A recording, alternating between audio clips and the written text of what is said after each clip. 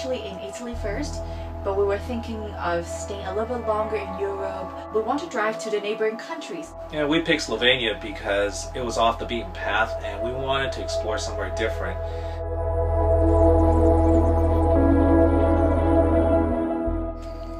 We have just arrived at our location. It's a quaint little house. Actually, it's pretty big, 2-story, but what's more amazing is this view behind me, that magnificent view, especially right outside our front door.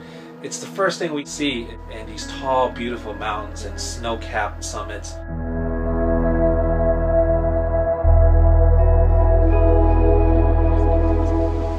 So we heard some waterfalls and we heard some rivers, and we just drove off some dirt road and parked, and we found this amazing wooden bridge. And what we're going to do is just walk across, explore the area, and maybe take a little dip down this river here. You can see just how amazingly clear the water is.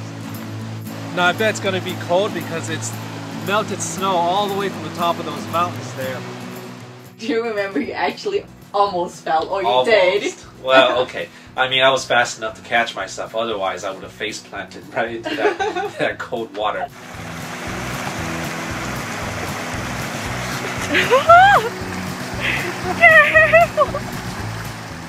Because he wanted to drink the water. Well, how could you not? Because that water was so clear and it looked so refreshing. Oh my God, it's so refreshing. It's worth the wet shoes and even eventual diarrhea if it gets. And luckily, I didn't get diarrhea. At least not from the creek. Over here, I spotted something really nice. So we're walking along enjoying the wildflowers, and we come upon this cherry tree. Nice and ripe cherries for you guys. Super sweet. Tastes organic too. One of the things that I like is gardening, and our host, he had such a beautiful garden. You fell in love with that garden. I did. I was running around snapping pictures, and it was so amazing because the flowers were beautiful, the bees were out. He was just out every day like, oh, this flower should be blooming tomorrow, you know? He was just so excited. I actually wanted to stay there and help do some gardening.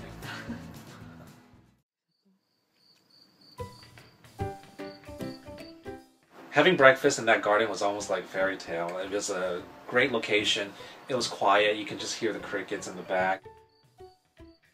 We just have the sheep cheese, honey, but you know, the sheep cheese is organic, homemade, and the honey is just made by our host neighbor. We weren't in a rush. You know, we took our time. We sat there.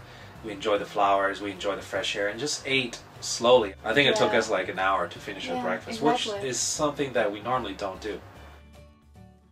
We both enjoy outdoor activities, so it was a natural choice to go river rafting.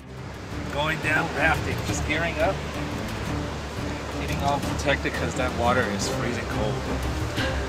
This is actually quite heavy, that whole gear.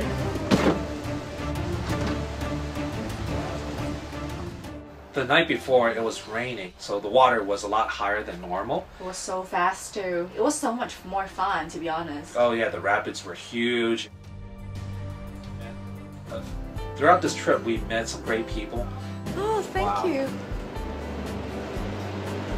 It smells like mold. Yeah. She was gracious enough to let us into her storage where she makes the cheese. Oh, it smells, I have to tell you. But this is normal that it's like this, you know. Okay. We must clean this with water and brush. Oh, okay.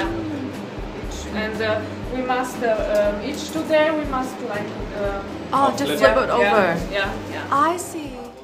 Our host Andre, his sister, is an artist, a mosaic artist. So you're working on replicating this mountain here.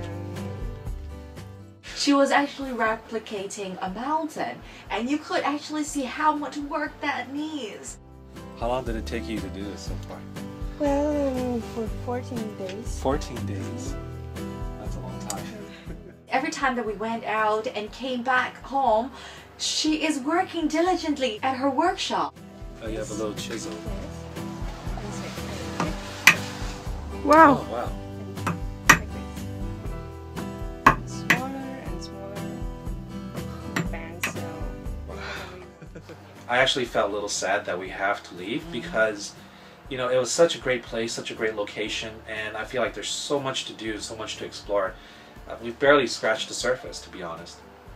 And so we're hoping that we can go back to Bovec in the winter to do skiing, snowboarding. In the next episode, we're going to see what a big city like Ljubljana is compared to a small town that we're just in. So stay tuned.